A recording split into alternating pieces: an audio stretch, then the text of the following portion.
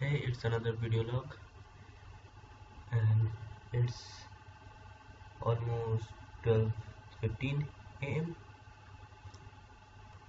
After a little bit of adjustment in the camera angles and a little bit more calibration, I came up with this. Let's see.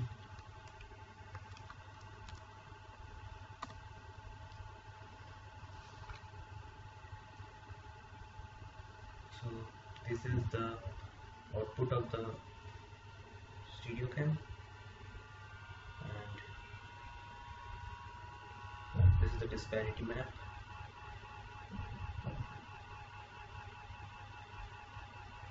Okay, I'm pretty much satisfied with this now.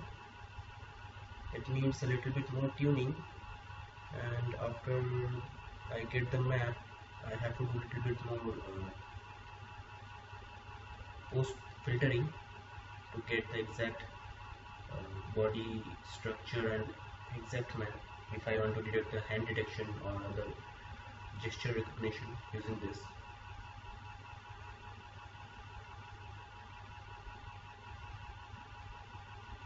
Okay, thanks for watching. See you in the next video log.